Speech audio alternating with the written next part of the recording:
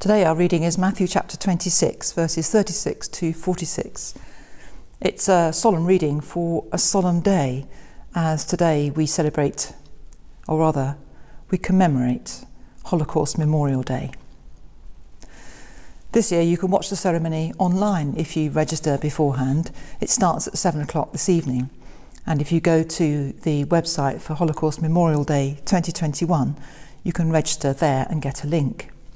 At the end of the event, at 8 o'clock, everybody is encouraged to safely place a lighted candle into their window as a memorial to all those who were killed just because of who they were, and also as a symbol of rejecting all hatred and prejudice today.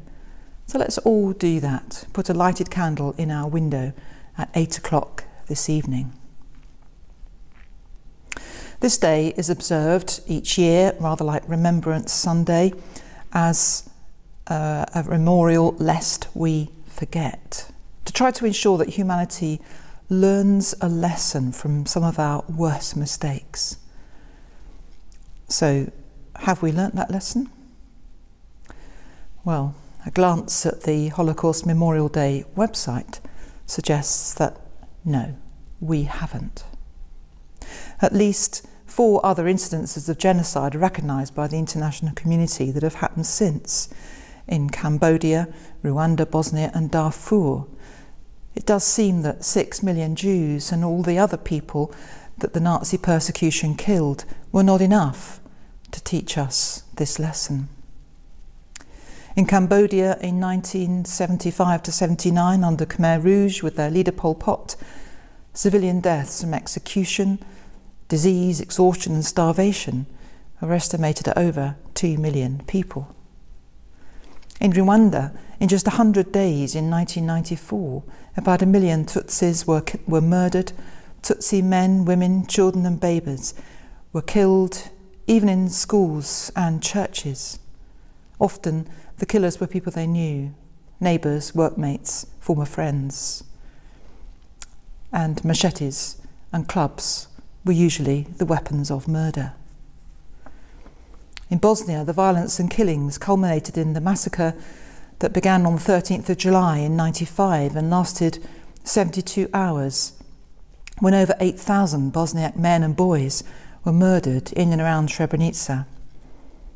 Many were shot trying to escape. Their bodies were bulldozed into mass graves and concealed. The genocide at Srebrenica is the largest incidence of mass murder in Europe since World War II. In Darfur, in Sudan, civil war has led to the deaths of between 200,000 and 400,000 people, although estimates vary, and it could be many more. Over 2.5 million are displaced in Darfur. They now use the term identity-based persecution to indicate the wide range of pretexts for killing others who have a different kind of identity to us, whoever we may be.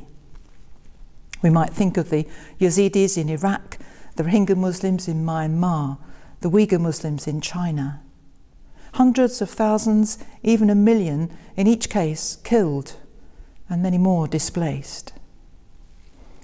Who you are is a matter of life and death in today's world. How can this appalling evil continue? Why do we let it happen? Do we even notice? Are we really aware?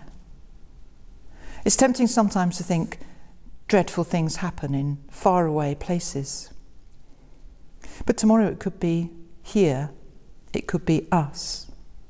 And however far away, every single one of those people is just exactly like you and me.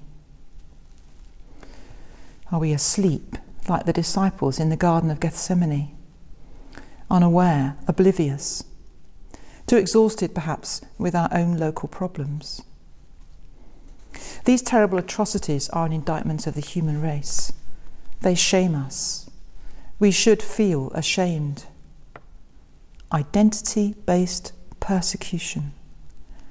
How can we hate and discriminate against and harm people just because of who they are. A species so divided against itself must be a sick species, a sinful species. 'Twas ever thus, since Cain killed his brother Abel. Jesus said, "The Son of Man is betrayed into the hands of sinners. And they came and they took him and they killed him. But they couldn't destroy him, because he responded not with hatred but with love. And love conquers death." The day we learn to love, not hate, will be the day when we have learnt our lesson.